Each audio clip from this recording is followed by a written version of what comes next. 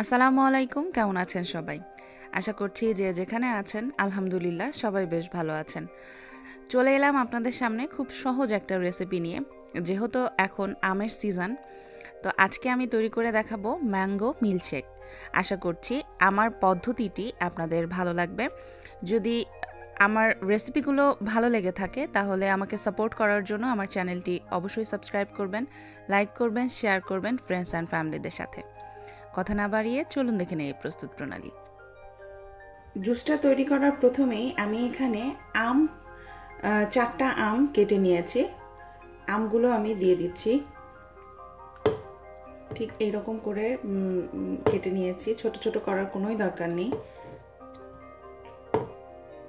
যেহেতু এখন আমের সিজন, তো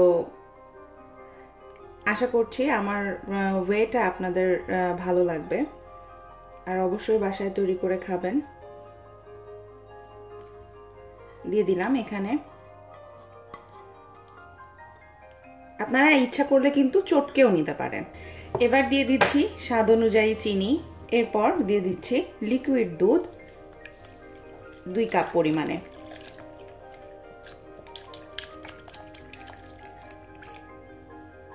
এখানে 2 কাপ পরিমাণে লিকুইড দুধ আমি দিয়ে দিলাম।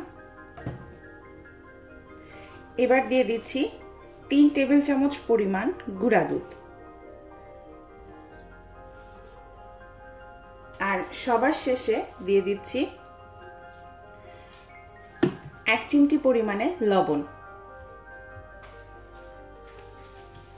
আমি এখানে আম এবং দুধ দুটা জিনিসই ঠান্ডা নিয়েছি, একদম সারা রাত নর্মাল ফ্রিজে আমি রেখে দিয়েছিলাম। আর আপনারা যদি ইচ্ছা করেন তাহলে কিন্তু এই ম্যাঙ্গো জুসটার মধ্যে আইসও কিউব আইসটাও ইউজ করতে পারেন। তো যেহেতু আমি বেশি ঠান্ডা করব না, দুধ এবং ম্যাঙ্গোটা যতটুকু ঠান্ডা রয়েছে ঠিক ততটুকু ঠান্ডাই আমার জন্য ইনাফ। তো আপনারা সেক্ষেত্রে যদি বরফ ইউজ করতে চান সেক্ষেত্রে এই পর্যায়ে বরফটা অ্যাড করে দিতে পারেন 5-6 টুকরা। এখন আমি এটাকে ব্লেন্ড করে নেব।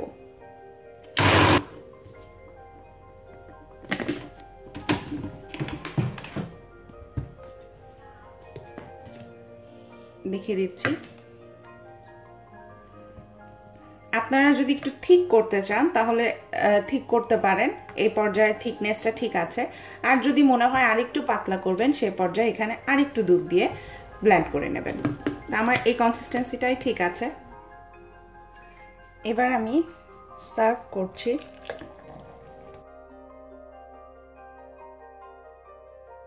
খুব ইজি কিন্তু বানানোটা। আশা করছি আপনারা আমার ওয়েতে বানাবেন।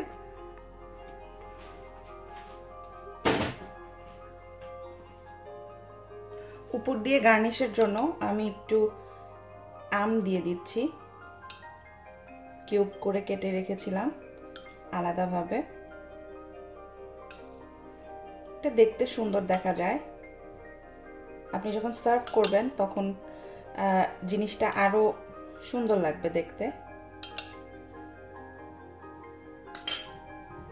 আর ফ্রেশনেস একটা ভাব আনার জন্য আমি একটা মেন্থের পাতা দিয়ে দিচ্ছি।